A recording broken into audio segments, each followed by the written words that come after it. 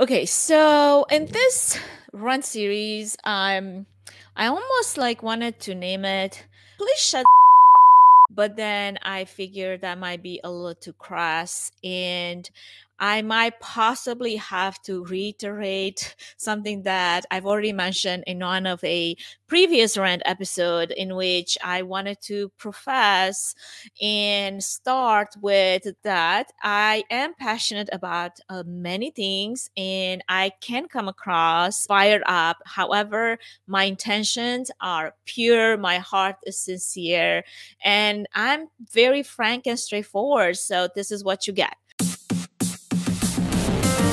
Welcome to Events Demystified Podcast, the RANT series, where we go off the cuff and say it as it is, tackling anything and everything in the AV production, technology and event industry that not a lot of people are willing to talk about.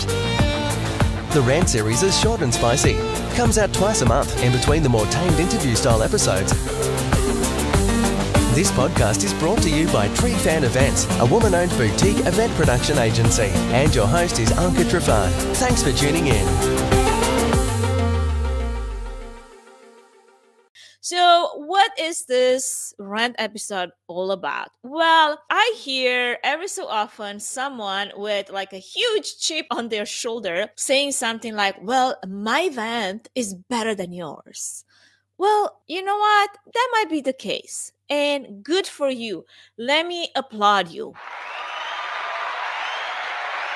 But guess what?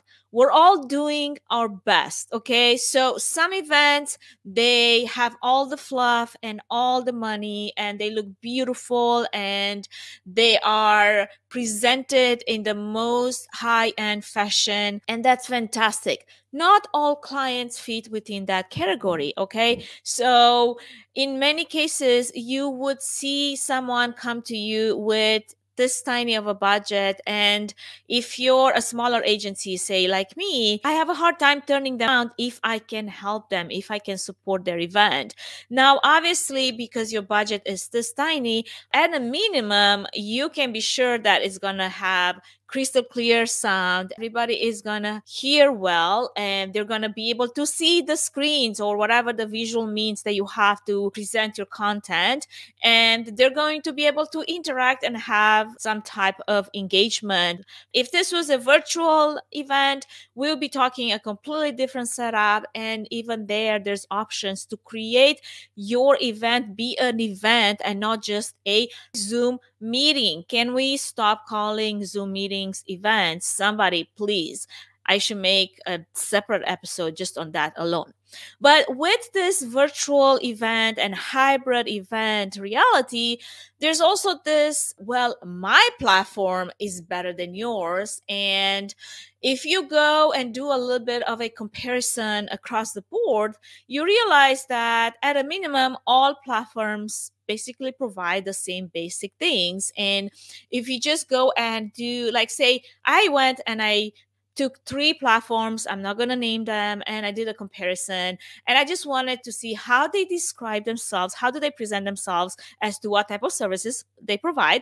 So I'm just going to read the 3 descriptions of those 3 different platforms and how similar they all are, right?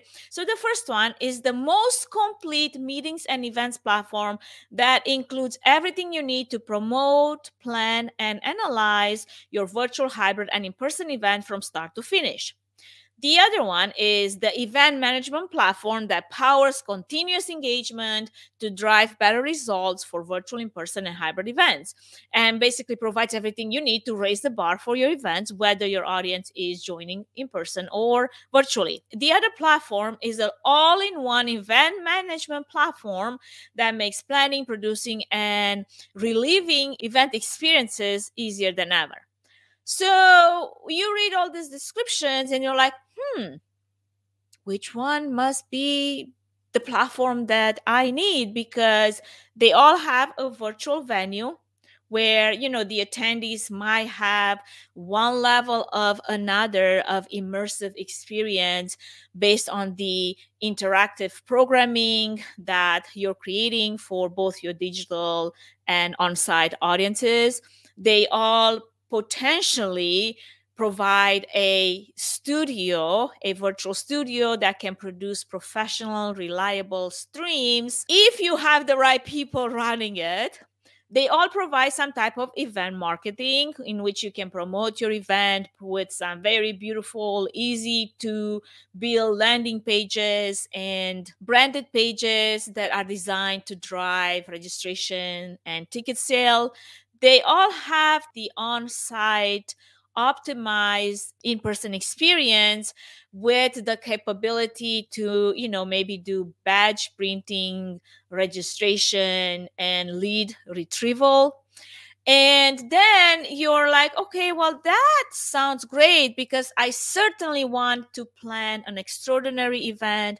I want to be able to promote my event. I want to leverage this fully integrated registration and email marketing and event website builder tool that you're promoting to gain the most out of my investment. And they also have the ability to potentially help you along the way with services that include some type of end-to-end event management and customize the experience, craft the event in a way that it really enhances the entire event lifecycle. All of this want to ensure that your virtual and in-person attendees have a great event. And some of them even promise this continuous engagement before, during, and after your event, no matter how much of your audience attends, which I'm still kind of sort of questioning how that truly in reality works, because I have been part of some of those communities and I've moved on pretty fast. To be honest, that never worked for me.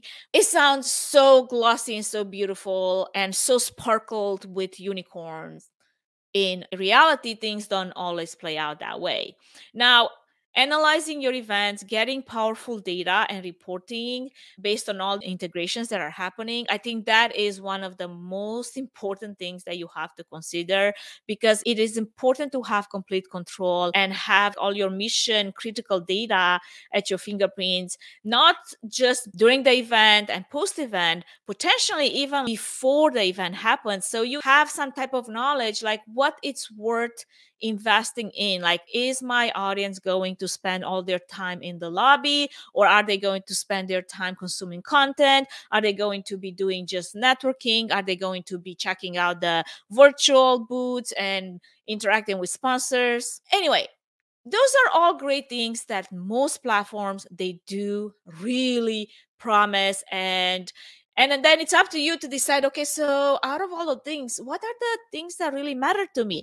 So I suggest start with creating a very simple Excel spreadsheet in which you get to prioritize the things that are important to you. So I'm going to share really quick something based on some of the platforms that I've worked with. I know more of than others because there's only like about 300 platforms. So you have to be choosy, as to, okay, what's something that is going to work for me? And I don't have time to really demo 300 platforms. But some of the things that are really should be something that to be considered are things that matter to your event. So let's look at this really quick, and then you can create your own thing based on what you care about. Okay, so something that I would just start with, like a very simple comparison, is like, okay, I'm going to just have a bunch of event platforms lined up. And then what are some of the things that I care about? How about registration? How about the virtual event organizer? How does that stream happen? How about the management? Can speaker register themselves? Is there any speaker management happening? Is there a speaker web page? Do we need to, create that separately within our event landing page itself? Can sponsor register and pay themselves? Do we have to take care of that? What is the sponsor management looking like? The sponsor web page, their virtual booth, event marketing. What does that look like pre-registration? Networking and engagement. Can attendees post to the newsfeed? How is the networking going to happen? How is it structured? And what about the sessions, the education sessions? Are you able to restrict attendance by session, especially if this is something like of an educational conference that you need to get credits for? This was something that was super important for one of the conferences that we're working on. Can you record some of the credits and send those certificates for each one of the attendee members? Is there a trade show, exhibits? What does does that look like? What is the lead capturing look like? And of course, analytics. You do want to have good analytics. The design, how do we design? How do we brand? And then at the end, obviously, there is the question of pricing. How does that platform price itself in comparison with all the other platforms? Here's something else that I need to touch on really quick. Every so often I get a client that I would talk to, and then I would ask, what is the budget that you have in mind for this event? And the answer is, oh, we don't have a budget because this is the first time we're doing this. You spend time to put on a proposal and you send them the cost of what it would take to do this event. And then they come back with like, oh, but this is not within our budget. What? Well, first off, you said that you don't have a budget.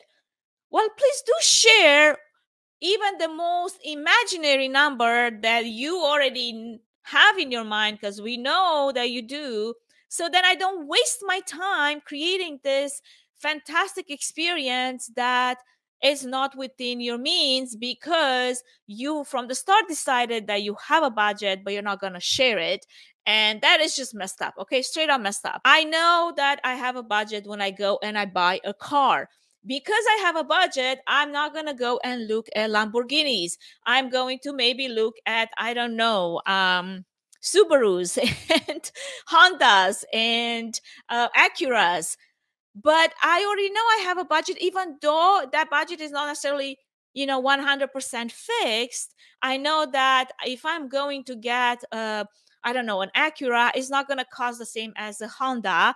And if I'm willing to get that Acura, obviously I will pay more for it. Or if I'm willing to spend and splurge on an Audi for some reason or another, I know you have a budget. Please be honest and share it. We can have a conversation if this event is within my means or not. So we're not both wasting each other's time. Okay, so let's do that. Oh God, how did I stray to that topic? I have no idea. But this is it for today, because I really want to stop this episode from going way too long. And we are going to touch on the budget in another episode. So stay tuned for that for sure. Thank you for listening to the RANT series of Events Demystified podcast. If you enjoyed this series and the other interview-style podcast episodes, please take a moment to review it and rate it. If you'd like to take it one step further, feel free to share it with your network. Connect with Anca on social by tagging @Events Demystified Podcast. And if you'd like to learn more about Trifan Event Services and find out if we're a good fit in supporting your event, can we help your event be successful with a 20-minute free consultation? Link in the episode's notes. Thanks for tuning in.